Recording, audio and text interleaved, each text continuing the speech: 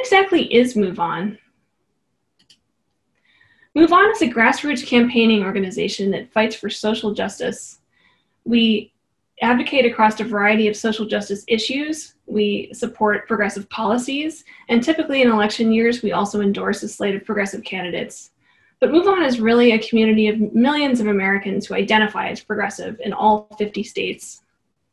We're also a small, scrappy, fully distributed team. We've all been working remotely for the last 10 plus years, and we're embedded in the grassroots communities that make up America. This allows us to run nationally impactful programs, and to be able to achieve that national scale, all of these programs are powered by tech tools and data. To make this happen, we have a complex ecosystem of 30 plus websites and tools that all work together and need to scale on a nonprofit budget. So who am I? I'm MoveOn's Chief Technology Officer. I've been at MoveOn since 2015, and I've been in tech for more than 15 years, working at a variety of Fortune 500 companies, startups, consulting companies. And as I've progressed in my tech career, I've deepened my expertise in distributed system scaling, and I'm really excited about using those skills to build tech that powers collective action. So today we're going to talk about the new attention economy, how we get our information online and where we get it from. I'd like to tell you a story about a huge protest we pulled off in 2018 that was deeply affected by our place in the attention economy. Then we'll get into all the systems, tools, and architecture that makes this all possible, and how we managed to scale on a nonprofit budget. So, show of hands, who remembers Slashdot? Yeah? Who remembers the internet before big social media? The rest of you can get off my lawn. So let's talk about the Slashdot Effect. This was a nerdy nickname for website scaling events in the late 90s, and it's when a website with significantly more engagement and viewership links to a smaller website with less viewership, and the resulting fire hose of web traffic could often take the smaller website down. And this is a classic late 90s graph to go with a classic late 90s nickname. This is sort of like a baby picture for internet scaling. Today we live in a more complicated kind of internet. As the total amount of information to consume has steadily grown over the last few years, the amount of human attention available to consume all this information, even when we're psychologically incentivized to consume as much as possible, this attention has become a real limit. And content publishers have evolved into deeply personalized content ecosystems driven by algorithmic feedback loops. And I'm talking about the social media platforms here and what you see in your feed. These social media platforms all compete for our eyeballs, and they want to control what we see based on behavior they want to drive, which is usually more clicks. So previously, the internet was more spread out. Many content creators, many content publishers, and amplification was a job owned by viewers and readers. But today we have just a few dominant content publishers who not only control what we see and when we're using their platforms, but they also control the shape and characteristics of engagement. Because of algorithmic feedback loops involved in customizing our content feeds and incentivizing particular types of engagement, typically social media platforms are always optimizing for more clicks, and so they end up amplifying highly inflammatory content, like basically everything that's happened so far in 2020. And they do this directly and also via behavioral feedback loops. As you may have noticed, either from your pile of bills or giant pile of money in your backyard, if you've been lucky, Americans now live in an economic oligarchy. But we participate daily in another kind of oligarchy, a social media oligarchy. So not only do we get most of our information from deeply personalized social media platforms, we often get most of our social media content directly or indirectly from the people on these platforms that have the most reach. And this follows an oligarchic pattern. So 0.1% of users have the majority of followers, more than 100,000 typically. And then there's a tier of folks below that, representing about 2% of social media users that have 10 to 100,000 followers. And then everyone else, including myself, has maybe 500, 700 followers or less. So social media is an oligarchy too. We call these social media users with huge follower counts and reach influencers. Influencers with a capital I are people with more than 100,000 followers.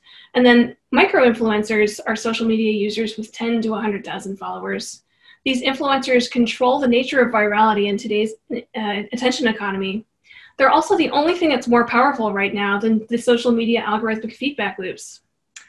I don't know what to say about this other than I am not an influencer on Twitter, so you all can get off my lawn. So I want to tell you a story about a moment that in the progressive movement we're all really proud of, and it's also a story about the influencer economy.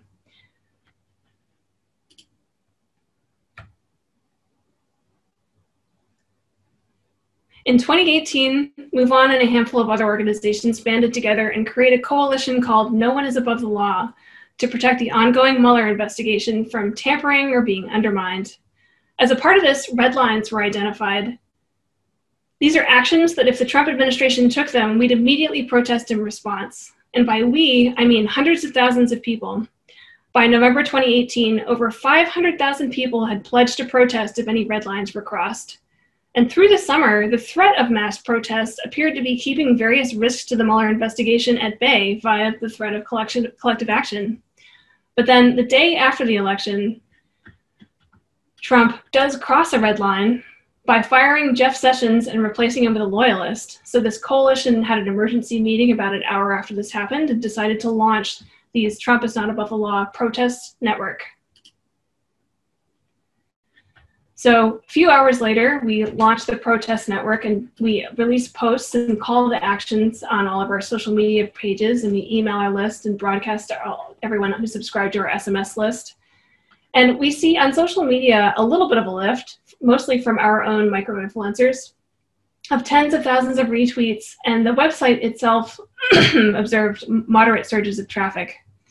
But a few hours later, when our favorite influencer, Rachel Maddow, mentioned the protest website on her evening show, we saw traffic surge up to 3.5 million views all of a sudden, just in minutes, which made our site fell over, but we quickly brought it back up. Here you can see our Google Analytics graph of our Rachel Maddow moment. But we were able to capture most of that influencer energy and attention after we quickly brought our website back up, and we converted it into even more protest events and RSVPs. By the end of the day, we now had 1,000 events, protest events scheduled nationwide, and over 500,000 people had RSVP'd to these events. That's an additional 300 events and 100,000 more RSVPs in just 24 hours, most of that due to the Rachel Maddow mention. And then at the end of the day, we had nationwide protests.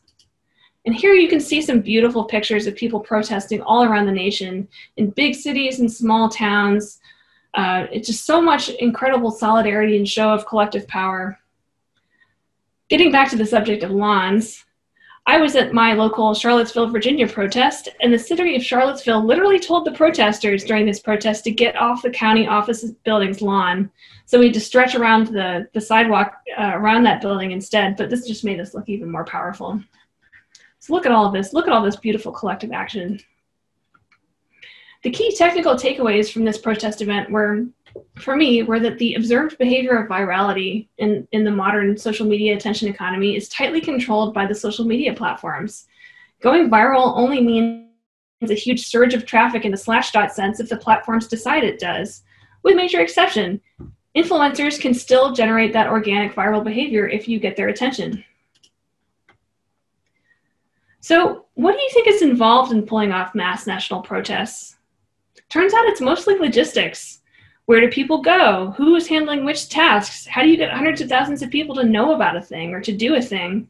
It's all about disseminating information at all the right times to guide and amplify this energy that's already there. So specifically for this protest and our protest infrastructure in general, we have a hub website. So that's a server on top of a database managing events that lets you sign up to host events, sign up to RSVP to particular events. We usually have a map showing where all the events are and some search tools. One key to scaling here is crowdsourced event creation. Anyone can host a protest, and we have these rolling host prep and training calls after the website launches to make sure that all of the hosts have all the information they need to run a really great protest. But the vast majority of the technical complexity here is in the mobilization tools. So these are the buffet of ways where we try and meet people where they already are and try to find people who are already interested in attending a protest event. So we send emails, we send SMS messages, we do social media posts, we do targeted ad buys, anything we can do to try and find people who might be interested in attending a nearby protest.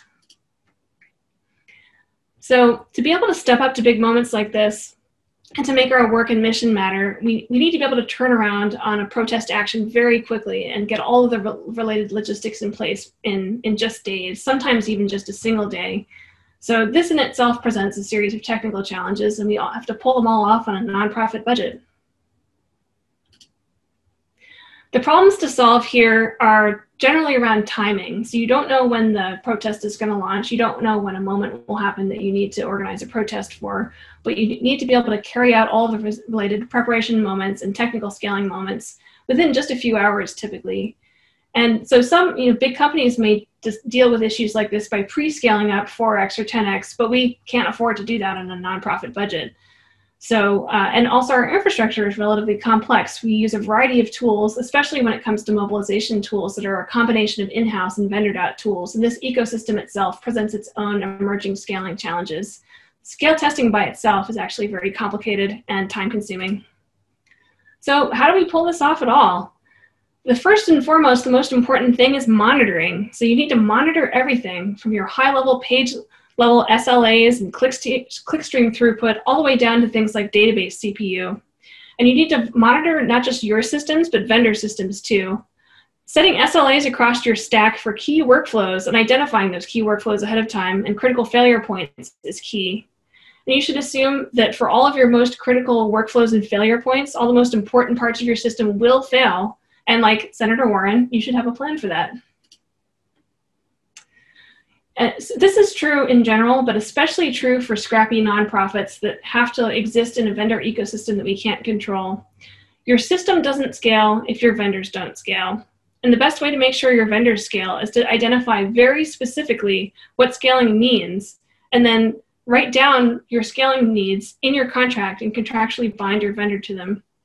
This can be difficult to pull off, especially if you're a small organization or you're working with relatively small scale vendors. So sometimes making this work involves building a strong relationship, running a regular RFP process to make sure that vendors are competing. But the critical point is get these scaling SLAs as much as you can into your contract. So who has a cybersecurity incident response plan? Hopefully most folks in the audience do. Who has a scaling incident response plan? See a couple people raising your hands. So this is a scaling incident response plan is basically documentation, and it's a description of what to do before, during, and after a scaling incident, which thresholds to monitor, which thresholds are actionable, who to call, what to check, which decisions need to get made, who makes them. Just a clear mapping out of a workflow that allows a system of computers and tools and humans and data to scale together. There should be just enough detail in your scaling response plan to ensure that everyone involved knows how to diagnose what's happening and knows what to do next. And a scaling incident response plan, of course, should include your systems and also your vendor systems. Even if you can't control them, you can control what action you take when they go down and roll out things like static backup sites or stopgap solutions. It's important to get really granular with auto-scaling. Probably most web architectures today are deployed to some sort of cloud system that comes with a variety of auto-scaling levers at your disposal. For really fast turnaround work, it's important to get really granular with your auto-scaling thresholds and actions. And that's down to the level of minutes for political work or anything related to the news cycle. So typically you only have 24 hours to put together a meaningful response. And if you aren't able to get it done in time, you basically just miss that moment and have no impact. There's also an action curve involved in most news-related user behaviors. That's the amount of time between when a thing happens and people will find out about that thing, and then there's some percentage of them will take an action. It typically follows a bell curve, and in most news or media-related work, the bell curve is spread out over 24 or 48 hours. So we don't have hours to respond, and that means we can't miss 15 minutes even waiting for auto-scaling to kick in. So our auto-scaling thresholds have to be super granular and responsive down to the minute.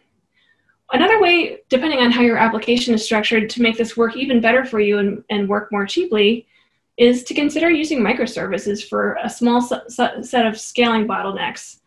So it's always possible to throw more servers behind a CPU or memory-bound website, but it's also possible, it's helpful to take your application into consideration and see which pieces of it could be abstracted out into microservices. Now, I'm not suggesting take your entire website and break it into 100 over-designed microservices, spend 4 years working on this, and then, you know, surprise, the cloud computing paradigms have changed out from under you. So don't microservice everything, but take a look at 1 or 2 scaling bottlenecks and consider whether these could be abstracted out, potentially vendored out, or containerized out.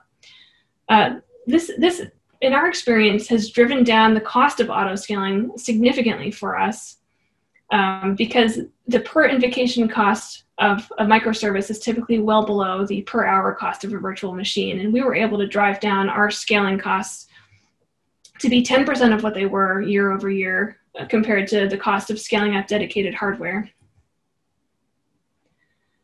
Scaling response plans should also include all of the levers at your disposal as a distributed system. So many of us are already familiar with horizontally scaling web servers, but in most cloud computing ecosystems, while it's easy to add servers or additional containerized capacity, it's also possible to just-in-time upgrade the brain power of the hardware that you're using. So typically, scaling a huge amount of writes to a database is a hard problem, but the scaling considerations for a database are usually that you are probably going to be CPU bound if your queries are computationally expensive, or if you're just doing a whole lot of writing, you're going to be bound at the network I/O level.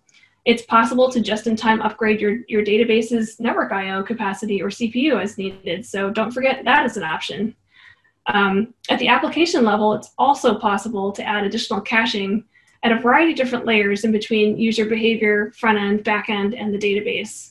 This is a significant investment in developer time, as debugging caching issues is notoriously difficult, but it is an option at your disposal.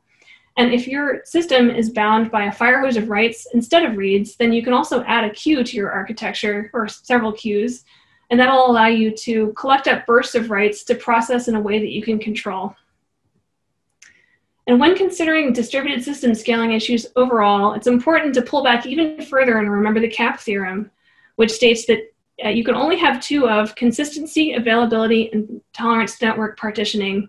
And this is not a suggestion. This is a theorem proved by Nancy Lynch at MIT decades ago. So it's helpful to analyze your architecture as a whole ahead of any scaling incidents and map out the choices that you may be forced to make and the choices that you can make in the event of a loss of data consistency, component availability, network partitioning, and be prepared to make hard choices. Map this out and decide which hard choices you're willing to make. So in conclusion, the big social media companies have changed the shape of the attention economy, where we get our information, how we get it, whose voices shout louder based on their reach and followership. Social media is a bit of an oligarchy right now. Influencers have the majority of the power. Because of the power of micro-influencers and algorithmic feedback loops, if your website is going to get a traffic surge, this is going to happen in minutes instead of hours, and so you need to be able to respond in minutes. The most important way of preparing yourself for being able to do this is to do scale planning and have scaling incident response plans. Scaling today is much harder than it used to be, but it's also very important. Monitor everything, create emergency response plans, and get really, really granular. Any questions?